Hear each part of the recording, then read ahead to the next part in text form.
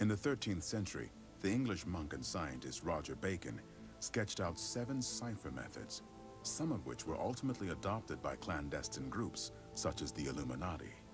Roger Bacon was a monk in about the 1200s, and in a study of all forms of knowledge, he wrote a few paragraphs dealing with secret writing.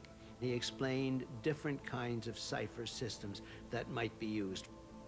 Included among the cipher methods described by Bacon is a complex system of anagrams, in which letters were rearranged to disguise a document's true meaning.